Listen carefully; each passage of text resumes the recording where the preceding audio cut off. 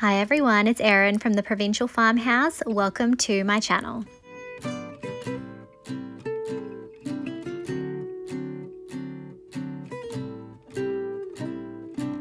Today I'm doing some thrift flips using Fusion's milk paint for the first time.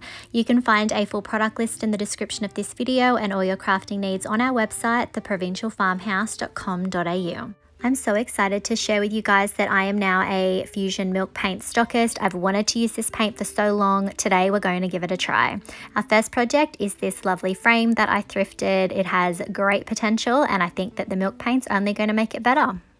After cleaning, I'm removing the little label from up the top and then I'm going to be taking out the backing and the glass.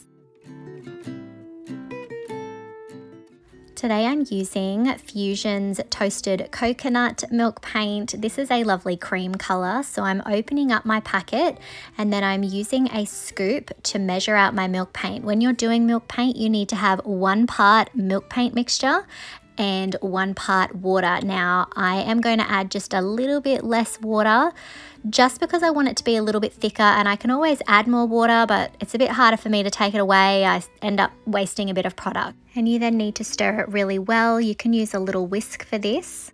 I'm then going to be using Dixie Belle's Best Dang Wax in Clear to create a little bit of resist. I want to be able to sand back the milk paint in these areas, and by adding this wax, it's going to make it a bit easier at the end.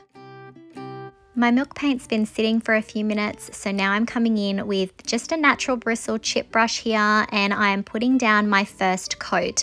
Remember, the first coat does not need to be perfect. We're just getting that on so that we have a good base to build upon. So I'm going to apply the toasted coconut milk paint to the entire frame.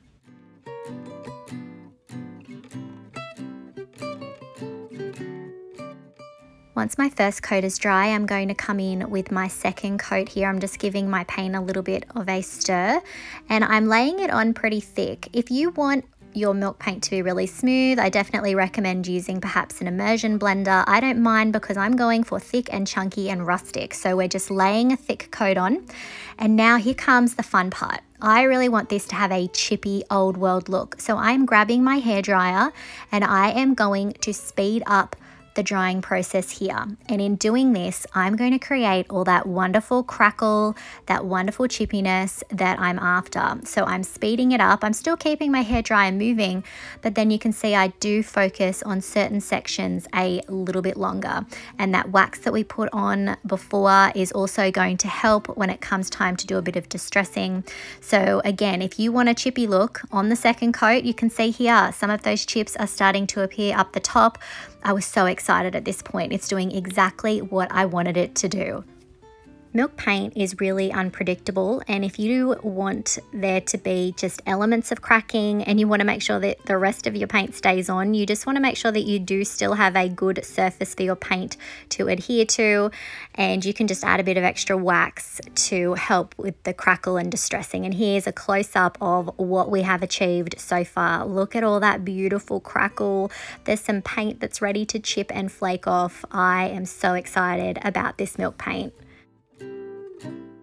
Next, I'm going to come in just with my finger, and you can see I'm just starting to disturb the crackling, the areas where I could see that the paint was ready to flake off, and I'm just gently removing the bits that are loose. I'm just going in gentle at first just to see where we're able to remove that paint, and then I'm going to be coming in with some 220 grit sandpaper to get some more of that crackle off, and also to wipe back the areas where I know that wax is sitting underneath, and it's going to allow us to rub it back and get that really wonderful distressed look.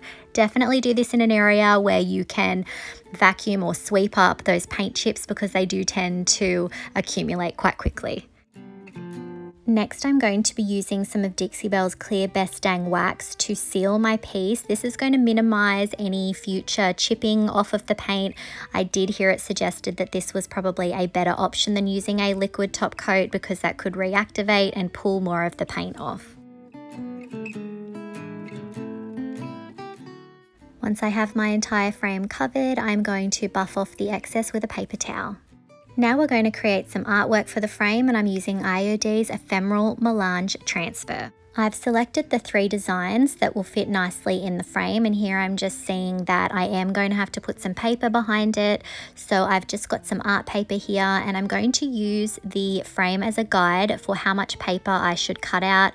I'm just using a pen to lightly go over the area that I need to cut, and then I will use that same piece as a bit of a template for the additional 2 that I need to cut out.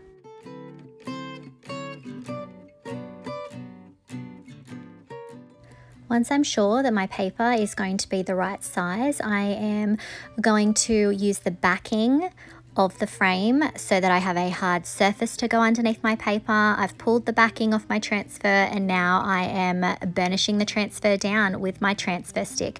You can see I'm lifting the plastic as I go, and it's really easy for these to stick to paper. It did not take much effort at all. And I will repeat the same steps for each of our transfers.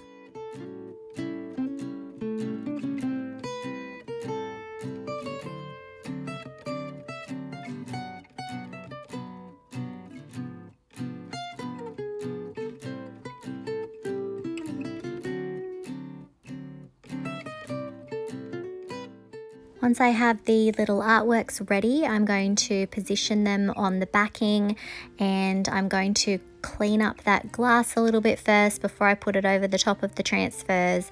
And then we're going to just double check to make sure that they are going to sit nicely in the frame.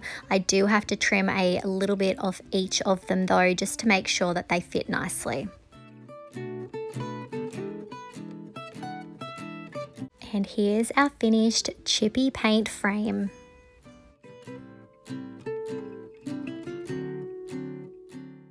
I just love how this turned out. I had so much fun using this new paint and was just amazed at how easy it was to achieve a chippy old world look. Let me know what you think of this in the comments.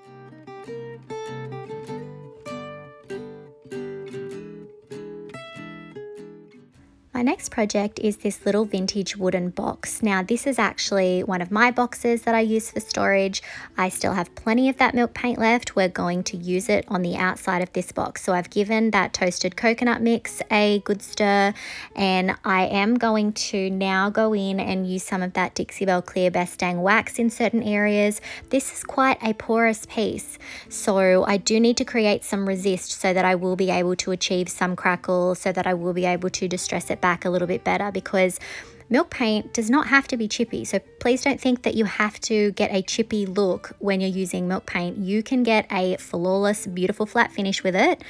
I just like the chippy look. That's why I force the heating and I force that chippy look on the second coat. But if it's not for you, you just wouldn't force the drying process, and you certainly would not come in with that wax. So I'm coming in with my first coat here, and you can see I'm not being super careful to get full coverage, and I am just going to be doing the outside and the top lip of the box. I'm going to leave the inside that natural wood tone. I was actually just really blown away by not just how far this paint is going, but how highly pigmented this paint actually is. After my first coat is dry, I'm coming in with my second coat now, and I'm applying it just like I did the first, not being careful to get full coverage. And once I have each of my sides painted, I'm coming in with that hairdryer again to force that drying process. Now, because this is a raw wood piece, we are not going to get the same crackle effect, because in order for it to get that crackle, it needs to have some sort of a resist. And while we did add that wax, it's just not going to be the same effect as a stained, sealed piece of wood. So we are still going to get a vintage look here, but not to the same extreme. Oh, and I apologize for the dirty appearance of the inside of this box. I just grabbed it. I was on a roll. I wanted to use that milk paint, and I just thought, well, I'm not painting the inside, so I'll just give the outside a wipe down. So just ignore that. So my paint is dry now, and have a look at the little bit of crackle we were able to achieve. We still managed to get some. It's not as obvious, it's not as flaky, but it is still there, and this looks beautiful.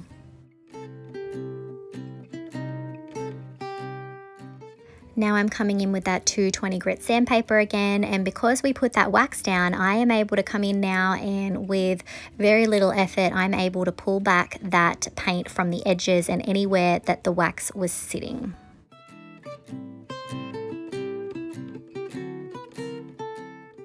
So hopefully this project actually shows you how well milk paint can stick. I had to put that wax down so that we could distress. So it really can give you a beautiful, more sophisticated finished look. You don't have to get that chippy look. Again, I'm just hitting the edges here with that sandpaper. If this look isn't for you, you just leave this step out. Now I'm going to be using IOD's Antiquities stamp. I'm specifically using the Sweet Little Pig design, and I am inking up my stamp with IOD's black permanent ink, and then I'm going to carefully turn my box over and position it in the center and then press it down. Remember, you always want one hand holding your stamp in place while the other one moves and applies pressure, and then once you're happy with the design, you want to lift your stamp straight up. Once my ink is dry, I'm going to seal the entire outside of the box with Dixie Belle's Best Dang Wax in Clear. When using Dixie Belle wax, you really don't want to give it any longer than about 10 to 15 minutes before you come in and buff back the excess. And here's our finished vintage box. This turned out super sweet, and I was actually even amazed at how different the IOD ink looks on milk paint. It makes the design look a lot more primitive and worn and beautiful. Let me know what you think of this one in the comments. Our last project today is this rolling pin that I thrifted. I still had a little bit of that milk paint left. We're going to paint the entire thing with that toasted coconut mix, and I again am putting this over the top of a unfinished wood piece. This is an older piece, so any of the finish that was on this would have been gone quite some time ago, so it's going to stick really well here. We won't get as much crackle as the first piece, but it will give it a lovely primitive look. Once my first coat is dry, I'm coming in with that second coat, laying it on quite heavy, and then I did add just a tiny bit more water just to make it go just that little bit further. And then once I have the entire thing painted, again, I'm going to come in with the hairdryer so we can get some crackle. This is not going to give us the super flaky crackle like at the first project, but it is still going to give us some wonderful texture, and it's just going to really add to that worn look that we're after. And here, and you can see in this close-up, we have managed to achieve some crackling. Might be a little bit tricky to see on camera. Hopefully it's translating and you can see it. So quite a subtle look here, but still beautiful and effective. So now I'm coming in with some 220 grit sandpaper, and anywhere that some of that crackle was a bit more obvious, I'm getting a wonderful chippy look now that I'm coming in with the sandpaper and removing it. Here I felt like I took a little bit too much off the center, so I am going to add just a little bit more paint because we are going to actually be doing some stamping in the center, and I want a somewhat solid background for that. So just adding another layer there, and then again speeding up that process.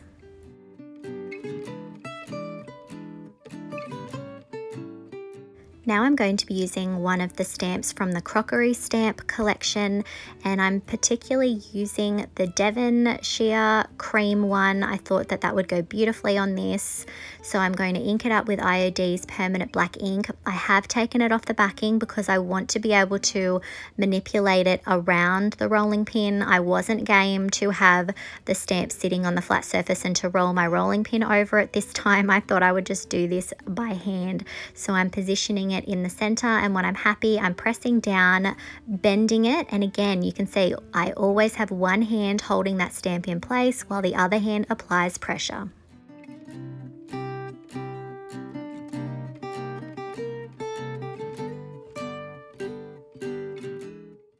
Once the ink is dry, I'm going to lightly distress the stamp as well so that it ties in with that worn look, and then I'm going to seal the entire rolling pin with the Best Dang Wax in Clear, and I will buff off the excess. And here's our finished rolling pin.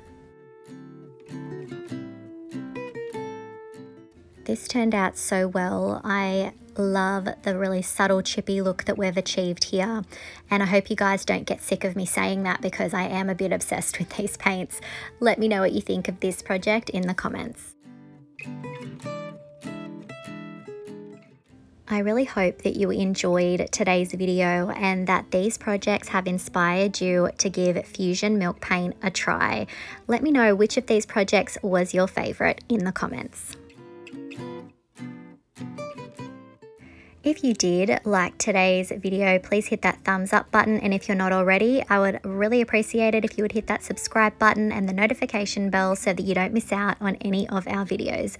You can find the products used in today's video on our website, theprovincialfarmhouse.com.au. Thanks for watching.